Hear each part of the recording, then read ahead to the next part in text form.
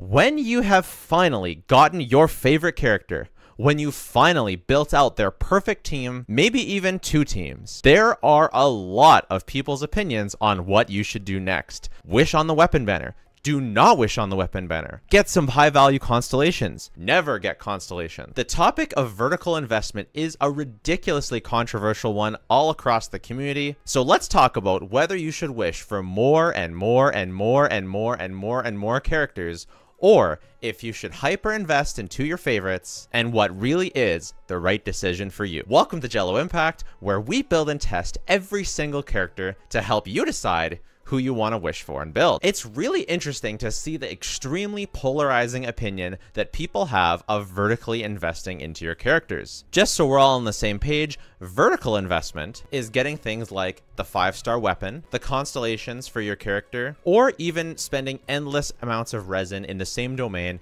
trying to get the maxed out artifacts for your favorite character. So when is it right to spread your resources wide in what's called horizontal investment across many different characters, and when is it right to go for constellations on your specific character? I'm going to start off by talking about what I see as the pros for each side, and then the cons for each side, and finally give you my recommendation on what I would do if I was in your shoes. The number one pro for horizontal investment, or for having lots of characters, is, well, you have lots of characters, and lots of characters give you many more ways to experience one specific part of the game, and that is team building. Team building can be incredibly fun. It is one of my favorite parts of the game.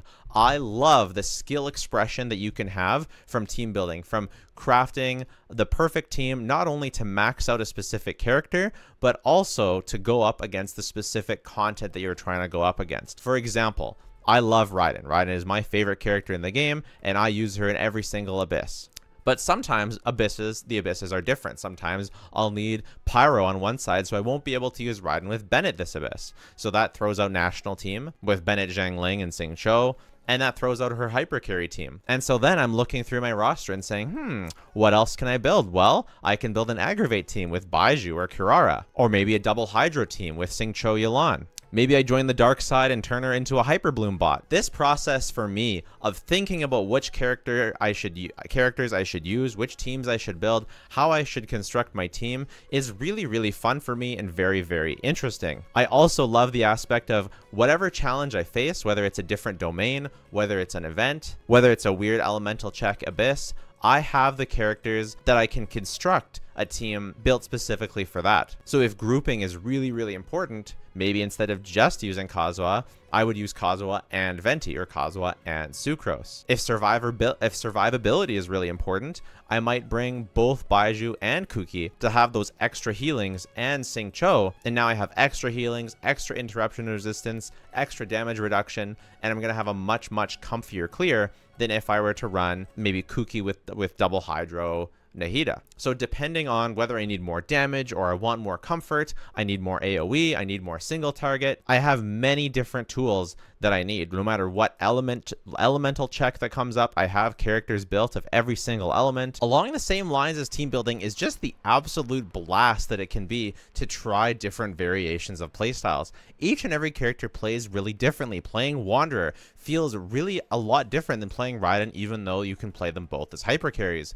Playing Yelan versus Xingqiu feels really different, even though they're off-field, deep off-field burst reliant characters. Playing a Nilou team with Kokomi versus a Nilou team with Barbara, it feels different. Even an Ayaka team with Kokomi or Barbara, an Ayaka freeze team versus a Kokomi freeze team, a Sino Hyper Bloom versus an Alhaitham Hyper Bloom team. They're both similar teams. Or a Keqing aggravate team versus a Yaimiko aggravate team, or a Tighnari spread team versus Alhaitham. A Nilou Bloom team is completely different than anything I had ever tried. Once I tried a Nilou Bloom team, I was amazed at how much fun it was and how different it is to play than so many other things. Yoimiya versus Hu Tao, very similar, but also very different. The amount, when you have a horizontally invested account, you can try so many different playstyles. You can feel the backloaded damage of Eula's massive nuke, the jumpy dumpy playstyle of Klee, the satisfying Diluc burst. Like, there's just so many different ways to play the game when you have different characters, and it just keeps the game fresh and fun and interesting. It really is a joy to experience the combat system in so many different ways. There is a really big downside though, and the first con that I can see for horizontal investment is that it takes a really long time and a pretty good amount of effort to actually build up all these characters. The amount of resin it takes, the amount of days it takes to farm, the amount of enemies in the overworld I have to go and fight, the amount of mushrooms I've had to fight for Wanderer and Kale and different things. It is an actual chore. Like it feels like a grind, and it doesn't feel nearly as bad when you're just building a reasonable amount of characters, I would say. But when you start like really committing to this horizontal investment, like I am dreading farming Jin Yan's Violet Grass. I'm just really not looking forward to it at all. And so it's definitely something, in my opinion, that there's a limit. There's a limit to how fun horizontally investing in characters can be, especially when you start getting multiple carries of the same type. So now I have Keqing and Cyno and Raiden and Razor all as Electro type on-field units. And I know Razor isn't really used in the same way as all of them, so it's not that great of an example, but there's really no reason to have all three of these Electro on-fielders, right? And there's really no reason. I don't have Zhao yet, but when I get Zhao, there's really no reason to have Wanderer and Zhao. When would I ever use one over the other? When would I ever even use Yoimiya or Hu Tao? Like, they both fulfill such a similar role that it doesn't really feel nice to have that option. So it's nice to have lots of options and lots of flexibility for your account. It's not so nice when you have to spend a ton of resources leveling two completely very similar characters that overlap and have the same roles. The other really annoying thing is if they share artifacts. Switching artifacts between each character is a pain in the butt. Hopefully one day Genshin adds artifact loadouts. They did hint at something like that coming soon, so I do have hope that they will, but it's to the point where I am really working hard to have an artifact set farmed for each and every character, because I don't want to be switching artifacts from character to character all the time. It's a pain in the butt, and the amount of different weapons you have to level up if you have too many sword characters. So there's definitely a resource sink and a bit of annoyance that comes from investing to characters that are too similar. So although I do recommend vertical investing, it's only to a point. So although I do recommend horizontally investing, I only recommend it to a point. So let's talk about vertical investment. The place where vertical investment hits the closest to home for me is my Raiden. I have vertically invested in her artifacts heavily. I have an extremely good Raiden. It's not the best Raiden in the world, but it is very, very good. I have her weapon because I love the aesthetic of it. It really doesn't do that much more than the catch, but I really, really love the aesthetic, so that's why I got it. But the thing that tempts me every time I see MTash's Raiden on YouTube, every time her banner comes around, I really, really, really want her C2. I love my Raiden. I love seeing her shred the enemies, and I would love her to be able to shred even more. Because of content, I do want to keep her at C0 as well, just so I can give you guys the proper perspective for a Constellation Zero Raiden, because it's more relatable. But most people who love Raiden, and if you really love Raiden, you actually want to main Raiden, most people will save for her C2, because after you've been playing for long enough, you have enough characters. You just don't need any more. I could never wish for another character ever in Genshin Impact and just invest into constellations for my favorite characters, and that would probably be the smarter thing to do. Investing into Constellation 2 Raiden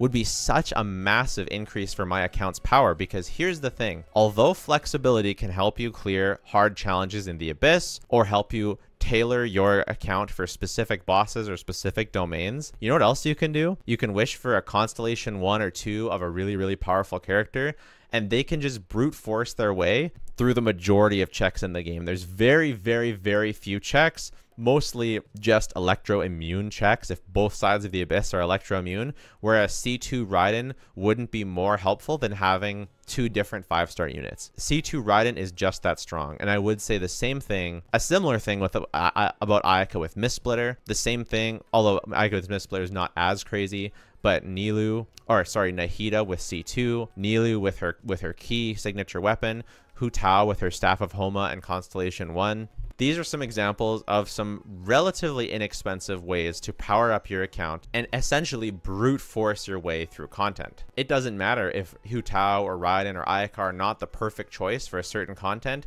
If you've invested into their constellations, you can still use them, and you can use them to great effect. And plus, for a lot of people, it's really, really fun to see your characters really go crazy and do an obscene amount more damage than they would have before. It can be very, very satisfying. And if you really love your character, you might not get as tired of using that character. I don't think I'll ever get tired of using Raiden or Nilou. And so for someone like me, if I was giving advice to myself, I would tell me, stop pulling more characters, and if you're gonna still wish in this game, you should wish for constellations for your Raiden. One thing I did want to weigh in on is the topic of constellations versus 5-star weapons. A lot of people talk about 5-star weapons being more flexible and more valuable because of that, because, you know, if you get your Staff of Homa for your Hu Tao, then you might also be able to use it on your Zhao or your Raiden or someone else. And although I do mostly agree with this, that in general, if all things are being equal, if the weapon is the same increase as the constellation, then it'd be better to go for the weapon because it is more flexible. But there's a couple things that kind of swing the balance the other way. Constellations is often going to be safer because if you miss it, you're still at least building pity to another character, whereas if you miss it on the weapon banner and you stack up your epitomized points, then you lose them if you don't use them. So it can't, unless you're fully committed with your 210 wishes, it can be a bit tough to go for a weapon.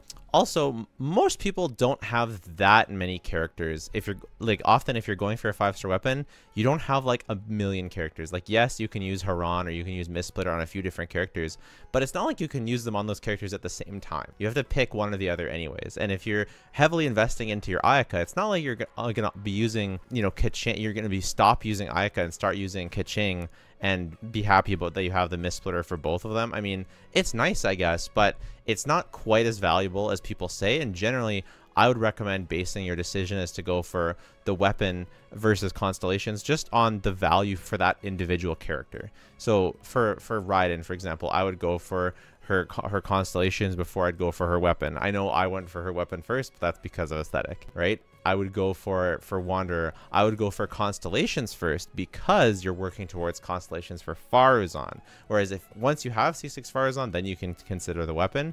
But before you have the weapon, I would go for, but before you have C6 Faruzan, I would not go for the weapon. And now I want to talk about a couple downsides of this. The biggest one that I see is fatigue of playing the same characters over and again, especially when the content becomes that much easy. Now, if you love easy content and you don't need to be challenged, then this is not for you. But for me, I really like to be challenged. I like to have a challenge in the game. And for me, having Constellation 0 characters, it is more challenging to clear the abyss. I actually have to play well. I actually have to construct good teams. When I'm not doing that, I feel like I'm kind of paying to win, and it's not as satisfying. It's not as fun. So I'm a really big fan of horizontal investment and limiting yourself to Constellation 0, maybe just with a signature weapon or maybe even with 4-star weapons, just because it can be more fun to clear the account. Because obviously there is a point where C2 Raiden might be fun, but if you go for C3 Raiden and you have a whale and you have Kazuo with Freedom Sworn and you have C6 Sara, is the game going to be as fun when you just delete everything instantly? Maybe, maybe not. It can be more fun to have that bit of challenge that comes from having Constellation 0 characters. The second con that I see is kind of the trap that Hoyoverse brings you into. They entice you into spending money, because now there's not only new characters, you have to decide whether or not you want to get a new character. It's whether or not you want to spend your wishes or spend your money for your constellations for characters that are rerunning. So they're essentially double dipping with you. And now, once you have your C2 Raiden with her weapon, well, my Wanderer doesn't feel that good anymore. Now I have to get him with his C2 and his C6 Faruzan. Well, now my Ayaka doesn't feel good anymore. Now I have to get her Mistsplitter, and maybe I get her C2. And then, well, now my Alhaitham doesn't feel as good, so I want to get Nahida's C2, and I want to get Yelan's C2, and now my Hu Tao needs her C1, her Staff of Homa, and now all of a sudden you're actually dropping hundreds of dollars on the game, and that's actually not a good idea. There's no reason to do that. So I kind of like the soft limit that playing with Constellation 0 characters gives me. And if you're, if you don't get baited by spending, if you're just doing your Welkin, or you're not spending at all, or you're just being free to play or Welkin with Battle Pass, if you're not whaling, then that's no big deal. And even if you're whaling, as long as you have the income for it, as long as you're, not doing wrong things, it's totally fine. You can spend your money how you want. But I do think that there's a limit into when it's worth it. So overall, what would I recommend? If I was talking to a new player or this is not really a new player, but a mid-game player, I would say, get yourself the staple 5-star characters. Watch my video. If you have these 5 stars, you never need to wish again. I recommend 3 characters that every account should have. And then I recommend a choice of one of 3 characters that you can choose in addition to that. And if you have followed my advice in that video, then you can do whatever you want. You can go for 5-star weapons for your favorite characters. You can go for constellations for your favorite characters. The high value ones, I'm just going to go through really quickly and talk about what's high value for each character right now. And if you want to vertically invest into each character, you can just pause it and talk and take that nugget. Otherwise, you can wait for my guide. Okay, here we go. Rapid fire. Baizhu, nothing. Nahida C2. Don't vertically invest into Baizhu. Daya, her weapon and her C2, but you probably won't be able to control that because she's a standard banner. Alhaitham, Nahida C2, maybe his weapon. Wanderer, Farazan C6, maybe his C2, maybe his weapon. Nahida, C2. Nilu, Nahida C2, the key. Sino, Nahida C2, maybe his weapon, maybe his C2, in that order. Yelan, C2. If not, C1. Ayato, his weapon. Yaimiko, her weapon, maybe her C2. Shenhe, Ayaka's Mistsplitter. Ito, Goro C6, Albedo, his weapon. His weapon for Goro C6, then his weapon, then Albedo, something like, I don't know if Goro C6 or his weapon are better. Kokomi, nothing. Raiden, C2. Yoimiya, nothing. She's pretty good as is. She doesn't gain that much from her constellations or weapon, but you can get her weapon if you want. Ayaka, Mistsplitter, then Shenhe. Kazuha, I would say he's fine at C0. You could get his C2. You could get Freedom Sworn. You could get Xiphos Moonlight, but he's pretty fine at C0. Eula, anything you put into her is good, whether it's a good 5-star weapon, any constellations for her. Her C2 is decent. Hu Tao, C1, Staff of Homa. Zhao, Farazan C6. Ganyu, you could go for constellations, but I think she's pretty fine at C0. Albedo, nothing. Zhongli, nothing. Tartaglia, nothing. Klee, you could go for C2, but generally nothing. Keqing, absolutely nothing. Or sorry, Venti, absolutely nothing. And that's it. That's my recommendation. Make sure to check out that video of the 5 stars that you need to have, and then you never need to wish again. Be sure to join our Discord. It's in the pinned comment if you want to join it. We've also started a Patreon. Check it out if you like. Please consider subscribing. It really helps me the video out. We've just gone full time. Thanks to you guys. Super appreciate you. If you don't want to do any of that though, that's totally fine. Just watching the video was more than enough. Thanks a lot, and bye for now.